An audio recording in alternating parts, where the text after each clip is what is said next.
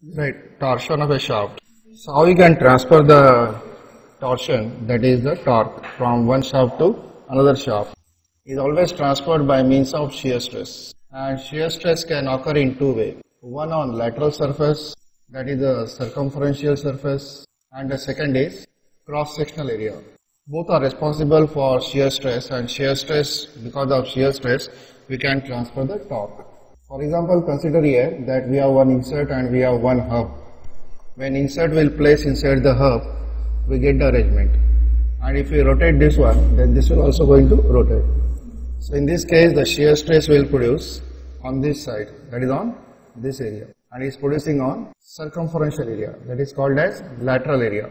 So this one is shear stress. So on this inside portion, you will get a shear stress in opposite direction. Whereas if you see the case of this one, that is a flywheel and the clutch plate arrangement, so clutch plate will mount it on this one. So this time the shear action is taking place on the cross-sectional area. So again you can transfer the power from engine to your main drive using the clutch plate and flywheel. But this example is of, this one is cross-sectional example and this one is due to circumferential. And sometimes you can directly apply the force. So you have a nut and you rotate this one, then you apply the force. So because of this force, we can develop the torque. So we are not interested in this one. This one is basically for mechanics. What we are interested in the formation of what? Shear, or shear on this side. So normally we have two types of shear that occur. One is on lateral surface, that is on circumferential surface, and second is cross-sectional surface.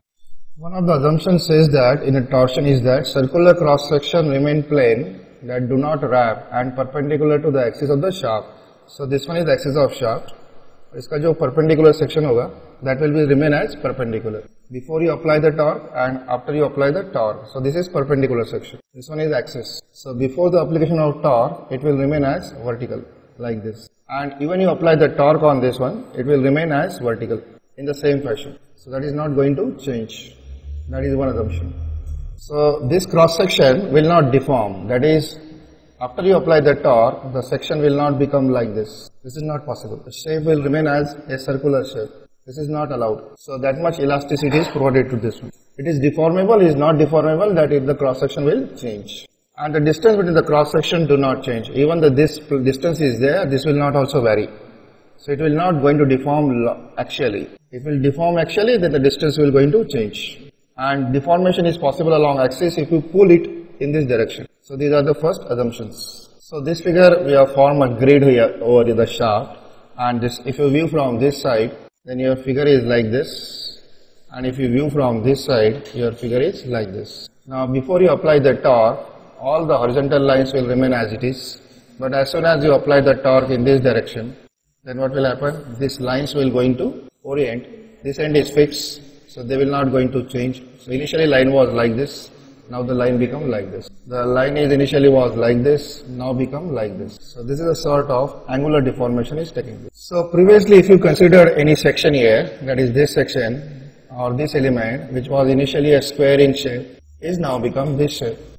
You observe here that one of the side has been elongated. So if I increase this size, it is like this. This was my original arrangement, and now I will get the deformation along this way. This was the original grid, and now the line is become like this. So initially the line was horizontal, it is slightly departed. Naturally this effect is due to what? Shear.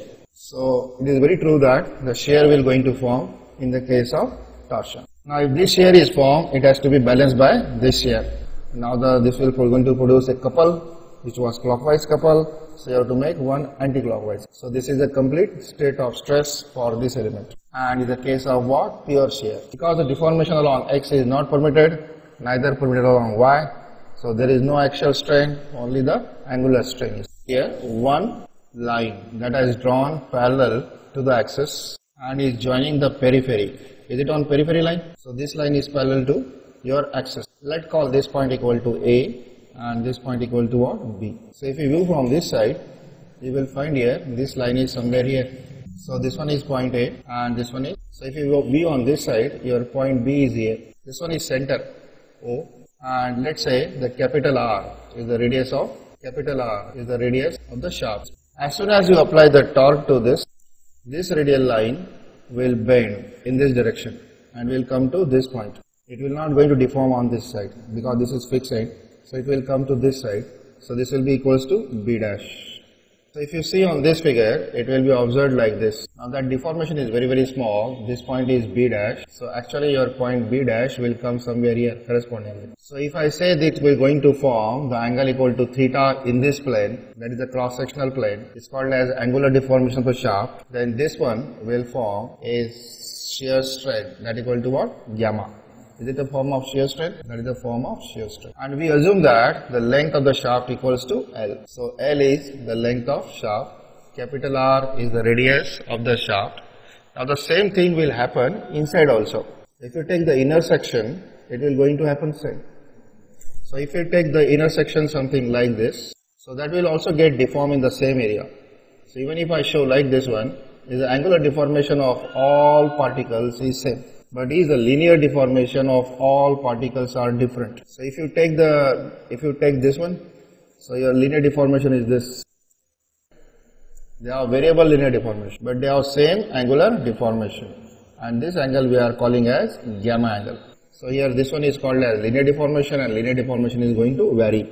But what is remain constant is gamma. Even on this case also, if you take the outer fiber, your angular deformation is theta. And if you take the inner fiber, then also your angular deformation is theta. So there is a deform everywhere. So R is the radius, L is the length, R is any radius, G is the modulus of elasticity, is same as value of E. And remember, E is given by stress upon strain. So G is given by shear stress given by shear strain. And from this equation, I can very well form the value of what? Gamma. That is shear strength. So whatever the gamma is there, we'll write this value equal to tan gamma. Now since gamma is very small value, we can write this one is equal to sin gamma also. For small value, sin gamma is same as tan gamma. And you can write down this answer directly into radian also. What is the tan actually?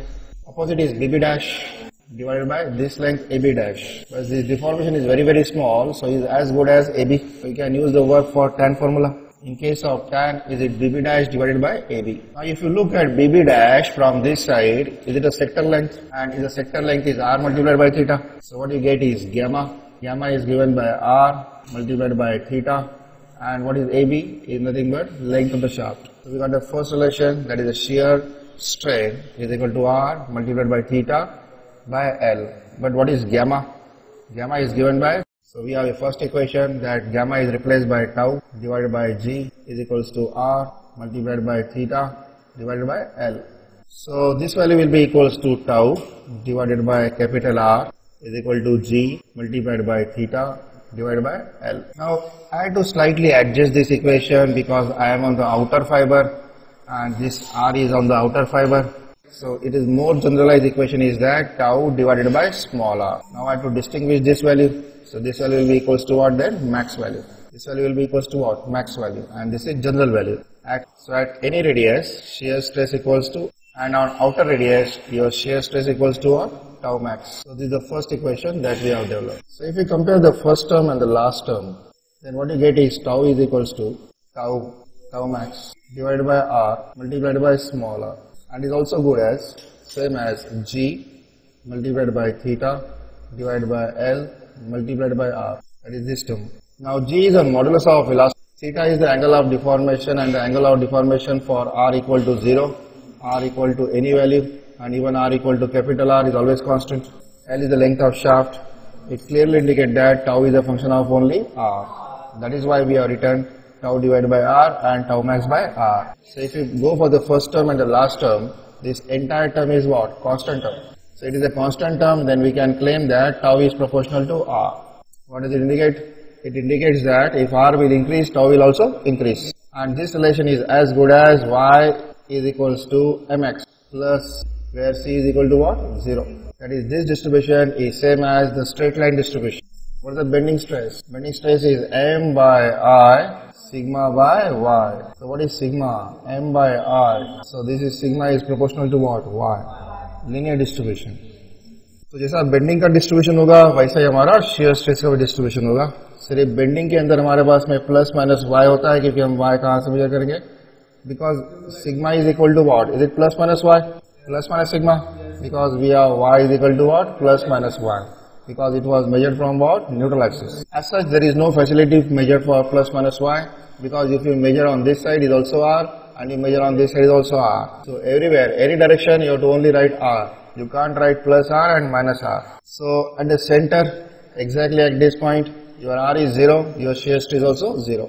And then as the radial distance will increase, the shear stress will also increase. So it will go on increasing, and it's the max value on outer fiber. How to join them? So naturally you have to join them with a straight line. And what does it indicate? That at any distance r, your corresponding shear stress is tau. And if you are on the outer fiber, then you are equal to capital R, then corresponding value equal to tau max. And if you continue this graph, you can extend this line on this side also, and you can continue the variation to show like this. But remember, the effect of this torque and effect of this torque is same. It is not compression and this. This one is anticlockwise as well as also anticlockwise.